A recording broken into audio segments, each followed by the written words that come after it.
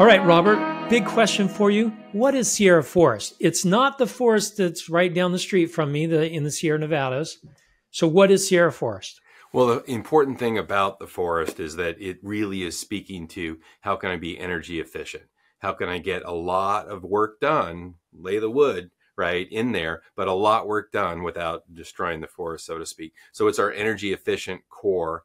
Now, the key about that is this is where I'm going to bring in publicly disclosed 144, 288 cores into a system. That's a lot of cores. Whoa. That's 288 cores per system, not per processor, right? That's per system. It can be per processor as we get out there. And that's a tremendous amount of cores if you think about it. That's right? A lot of cores. Especially for an x86 Xeon core. So this is a lot of very performant cores, but a lot of them tuned for many cores for a power thermal design that allows you to pack a lot of density into relatively a small form factor.